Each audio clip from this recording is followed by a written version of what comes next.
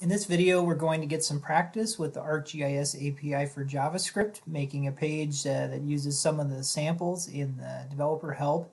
And what we're going to build in this video is this Choropleth map of vaccination rates in Washington counties as of May 18th, 2021. You'll see that there's a legend here and that the counties are colored based on the percentage of people fully vaccinated in each. And in a future video, I'll talk about pop-ups, adding pop-ups to these counties. Now, the data comes from Washington State Health Department and the Washington State Office of Financial Management, which is where I got the total population estimates for the county. I prepared the data originally in QGIS, and you can see if I open the attribute table, some of the attributes on here are really basic. So I've got the number of fully vaccinated people as of May 18th, estimated population as of 2020 from the Office of Financial Management, and then I calculated a percentage just by dividing these. I then converted this to GeoJSON, so to do that in QGIS is pretty easy. You can just export and save the features as. And you're going to choose GeoJSON from the drop-down.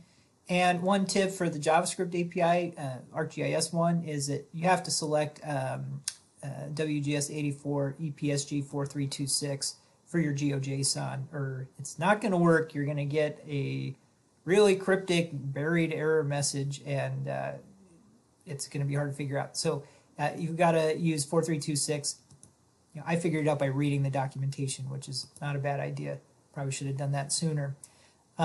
So what you get when you make the GeoJSON is just one file. Now, you can, in the JavaScript API, you can load in web maps from ArcGIS Online and do all your designing there. But let's suppose that you didn't want to do that or couldn't do that, and so you were just wanted to make your map based on files. Well, you'd be using a GeoJSON file like this one, and then you wouldn't be maintaining or have to maintain a web map on ArcGIS Online. So might give you a little more flexibility, and that GeoJSON file can live right in the very same folder as your HTML files. And indeed, that's what we're going to do. I've created this folder here where we're going to do everything. It's just in C data vax. That's where I've placed this file. And what we're going to do is put our HTML right here and run it off the file system just for testing. So what we can do here is let's create a new text file. And a lot of times it's standard to call your HTML page just index.html for your launch page. Notice how when I did that, in my computer it associates Firefox with HTML. And I'm going to use Firefox in this demo, and you'll see why a little bit later, why it's a little bit browser specific. I also want to open this in Notepad++, just so we can edit here. And because it detects the HTML file extension, it should colorize the code accordingly. Now, we're not going to write HTML from scratch here. What I recommend when you're first learning how to do web programming, and actually in most scenarios, is that you find some samples that do close to the thing you want to do, and then you just modify or adapt those samples. And so we're going to use two samples today. The first one brings in a GeoJSON layer into a JavaScript API map. So that is in here. If you go to the sample code, I believe it's under layers. Let's see here, CSV and GeoJSON, and there is one for a GeoJSON layer. So we're going to do that one. That should just give us the layer without any fancy styling. And then the second one we'll do is a class break renderer that we can use to make the Choropleth map. So we're going to do this in two stages. And usually the first thing you want to do is just make sure you can get the layer to show up. So I'm going to go to the sandbox. Here's the example where they loaded in some GeoJSON of, I don't know, earthquakes or something like that. This is points. Ours is going to be polygons, so it'll be a little different, but in both cases they'll be pointing at a GeoJSON file. So I'm going to go to the sandbox here, and what I'm going to do is just copy all of this code. We're going to rip it off and start modifying it. So I'm hitting Control A to select all, Control C to copy, and going over here to the HTML file, I'm going to hit Control V to paste. Notice how it colorized all of this HTML, and it dropped the code into here. And if you're new to HTML and JavaScript, this might look a little bit intimidating, but we're just going to go piece by piece here. So the first one is the title of the tab, and actually I shouldn't have left this on my example map here. That's not the greatest. So let me put a better title on.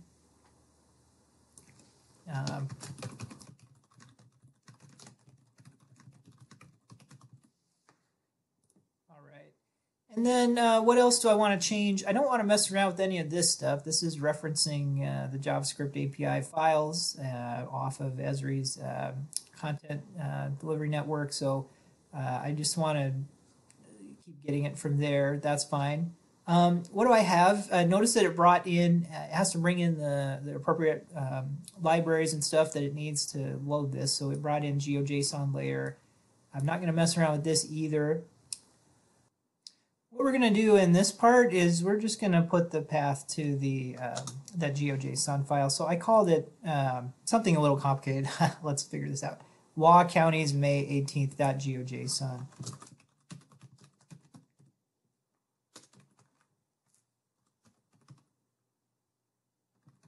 Now, I don't need to put any path information here because in my case it's going to live right in the same folder as the HTML file. So if it doesn't see any path info, it's just going to look in its current folder. Okay. I'm going to delete all this comment stuff because it's specific to the earthquake data. Let's get rid of that. And what we have here is like a template for the pop-up on these earthquakes, and I'm not going to use that in this sample. We'll deal with pop-ups in another video. So I'm going to delete this part. Now, in JavaScript, these curly braces denote code blocks, and then it ends with a semicolon. So if you ever delete anything, you don't want to go delete like right in the middle of a code block here. In Notepad++, if you click the little brace, it will show you the beginning one. So I want to make sure I delete all of this carefully. No more, no less. And then down where it deals with template, I just deleted a constant called template. So I need to go down here, and if it's referencing a template like right here, I need to remove that part, or else the code's gonna fail. So this line will go away, and it'll just go to the default, or actually it won't have a pop-up template at first. Okay. So let's do that. And then this renderer stuff, I'm gonna set that up later as well. I'm gonna get that from another sample. So I'm gonna delete all the renderer code very carefully. I don't want to delete this layer code. Be careful not to do that. I deleted that, and then anywhere where it references that renderer, I'm gonna just remove that right now. So it says it's optional as well, so I can delete that. And I don't need copyright info on what I'm doing here.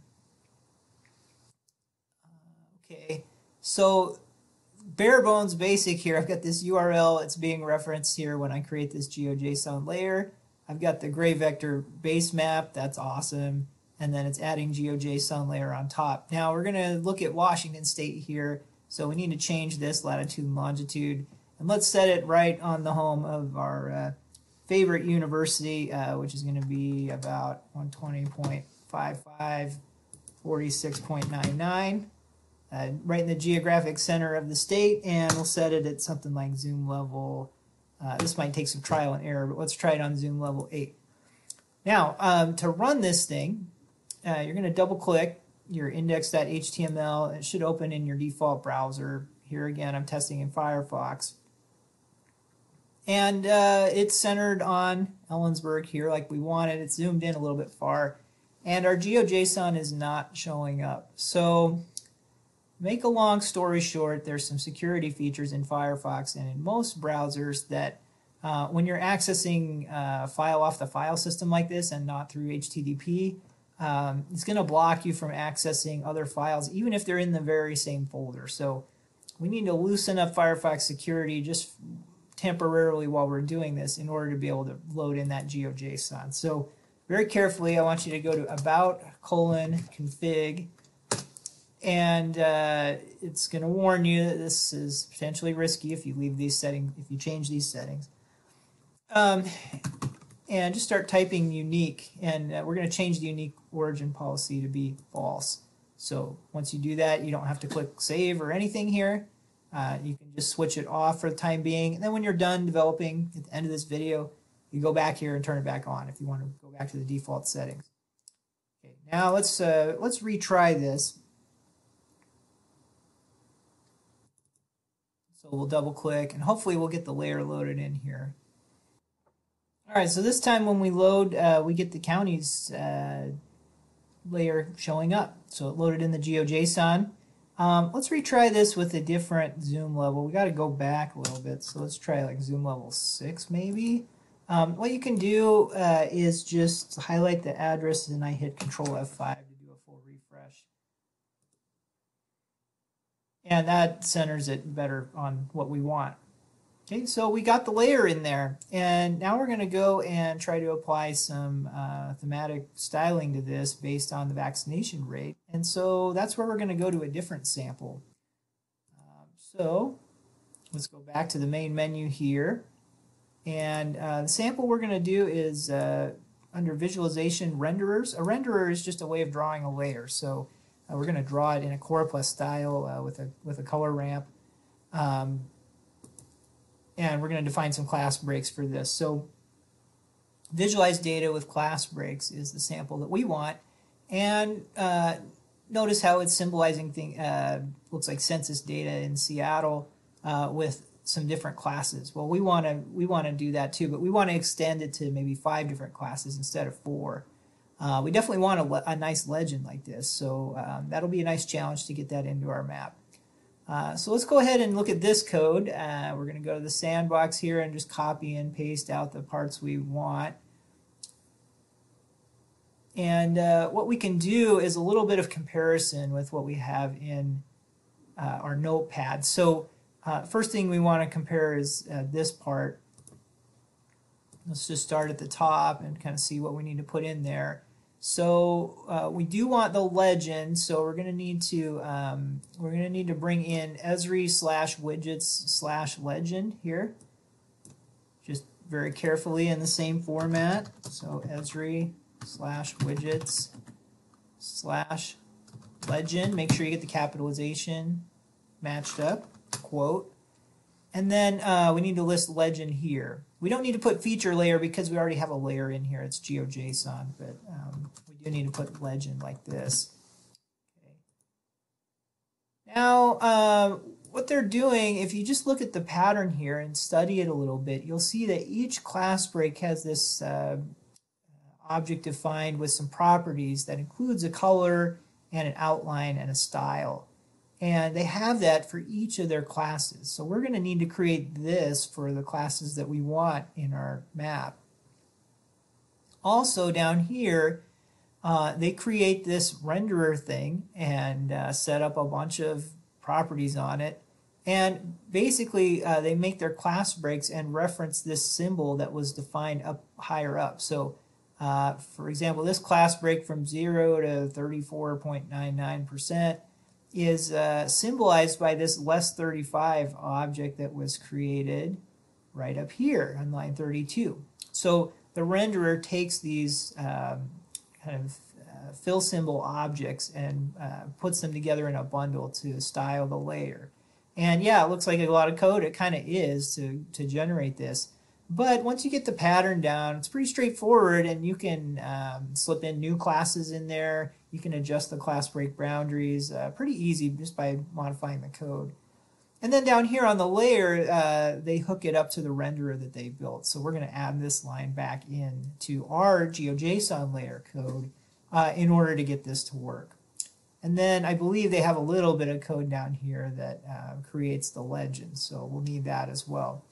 So let's do this stuff just one piece at a time. So we're going to go up and make these symbols for each class break and just carefully copy this part. You know what, we can copy all this renderer stuff too because we're going to need to modify that. But we're going to be careful and stop right before we get to the layer itself. So this is what I have highlighted. I'm going to Control C and then I'm going to paste that in the same place where it's pasted in the sample, so right about here. And in JavaScript, order somewhat matters as it's going to be read through chronologically, but in this case, it's okay to put it where we put it. Let's set up our class breaks. So I want, knowing this data range, there are some counties that have under 20% and some all the way up over 50%. So let's do an equal interval every 10%, starting out at 50. So I'm going to call this less 20 here. Or we're going to start out 20 and go up to over 50. So this one, we've got to decide the color that we want. Now, I wanted a set of green colors, not blue colors. In HTML, colors are defined by these long codes. So how do you know which code to use? This is where the Color Brewer site is super helpful. So I like to use Color Brewer anyway for picking out colors for my maps. Let's say I want a green color set and I want 5 classes. And I'm going to do a single hue ramp. Look down here. See, it gives you all the codes needed for these. And this one's a little too white for me. I'm just going to sneak another class in there. And I'm going to start here instead of starting at this really white one because I don't want it to look like it's empty or no data. So I'm going to start right here with my colors. I'm just going to copy that and boom, paste it right in there. I'm going to leave the outline the same. That's fine. My next class will be between 20 and 30. And so for that color, I'm going to grab this code. And you just got to be careful you're pasting everything in the right spot here. It can be easy to make a mistake when you're going back and forth. Let's call this one less 40. Back to Color Brewer. You're getting the hang of this, right? Carefully paste it in. Make sure we don't overwrite any quotation marks. That would cause a problem. Our page probably wouldn't load. JavaScript is unforgiving. HTML and JavaScript are unforgiving in that way. If one thing's off, the whole thing's going to be broken. Whoops, clicked the wrong place here. Now I need to add one more because I need over 50 as well. So what I'm going to do, just copy this whole block and repeat it down here. And I'll call this over 50. Over 50% vaccinated. And so that's going to be this darkest color of green. Now, when you've got complicated codes like this, copying and pasting is the way to go. The other day when I was rehearsing for this video, which, believe it or not, I actually do a little bit, well, I was just developing this page, trying to get the samples together, and I was typing these codes, and I switched a couple of the numbers, and then I noticed my green was looking really funky and out of place, just a different shade, and that's when I found that I'd made a typo here.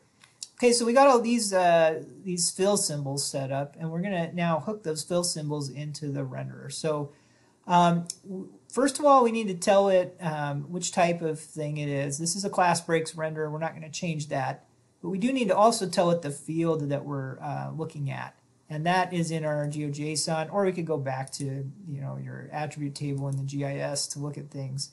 So we're going to do PTVax May 18. That's the field that this is all going to be based off of.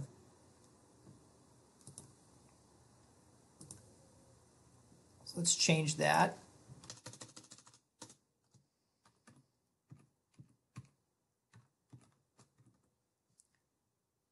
And we're not normalizing it by anything. We already calculated the percentage there.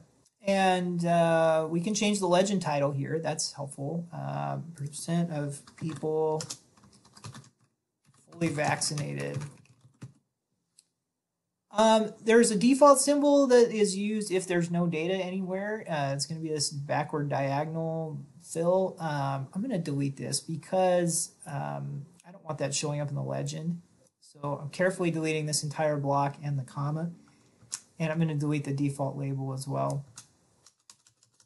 It's a little dangerous because if there's not a data in range in one of these classes, it's going to disappear, but we'll handle that if it happens.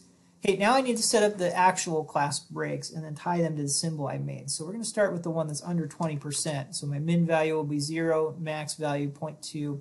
And this is going to be the one I set up that I call less 20. And the label in the legend, I'm going to say under 20%.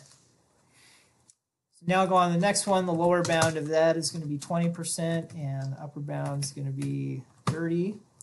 And the symbol I'm going to use is the less 30 symbol that I generated up higher there. And I'm going to symbolize it like this, 20 to 30%. And just continue in this fashion, filling out these class breaks.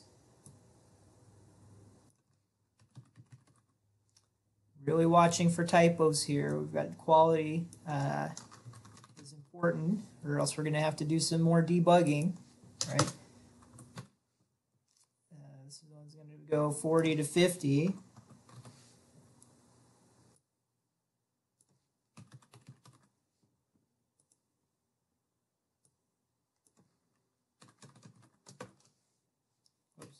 Okay, and we're going to need to add one more of these and make sure we put a comma as well. The comma separates all of the blocks, so I'm just going to do this.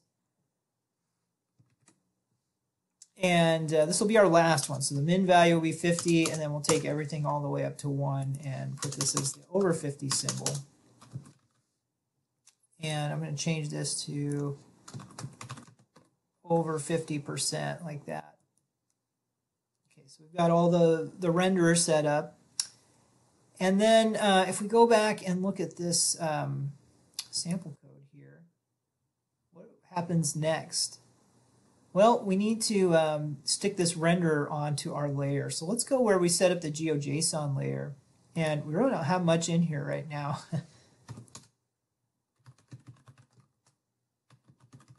We're going to do that. Okay, and that will apply the renderer that we had set up. And we also need to, let's look through here. We're not going to do the pop-ups yet. We'll do that later in a different video. We could put an opacity on. That might be kind of nice. It would let us see some of the islands that are behind these boundaries. There's islands back here. So let's go in and set opacity. Maybe it's something like 0.85. Just make it a little bit transparent. And then what else do we have? Our map, we're not going to change that. We've got the map centered the way we want. We do want this legend stuff, so let's copy all this, put it in. Notice that I'm not copying this very last line. That's associated with stuff that's farther up at the top. Okay.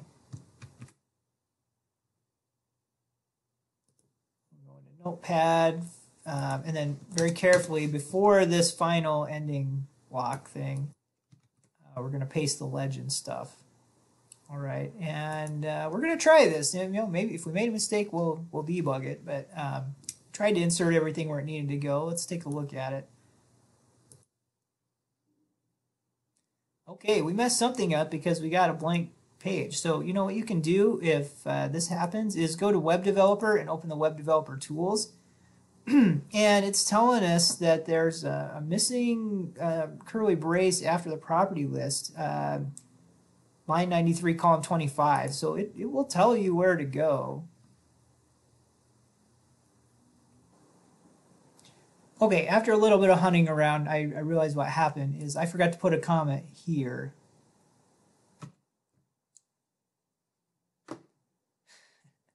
You got to separate these properties with commas, and there's this property of the field, and after I replaced it, I didn't put a comma, so then it got confused when it saw legend options. So it wasn't right on 93 like the debugger was saying, but usually it's in the neighborhood, so it'll point that out. Let's do a total refresh here, and we'll see how things shake out.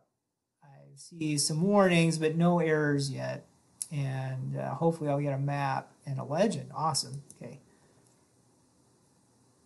And we see that there's some a little bit of transparency here like we wanted, and we got this legend. We can just check it and make sure everything looks fine. Ooh, I don't really like this title here, legend title being GeoJSON. So let's see if we can figure out where to change that. So one way to figure this out would be to hunt around in our code to find out if there's a string GeoJSON anywhere that we can change like this.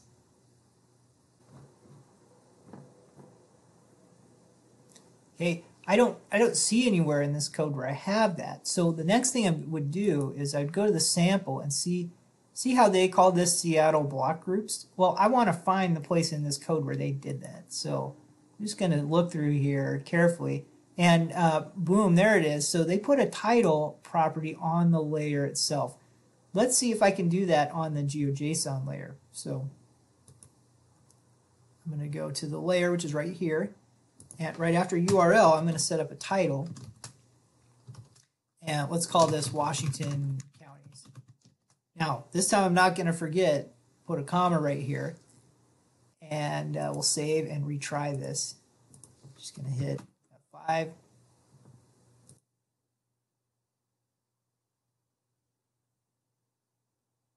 Okay, excellent. So now I've got this title on the legend, which is much more like what I want. And then just a little sanity check. Things are looking pretty good with how these colors match up with the legend.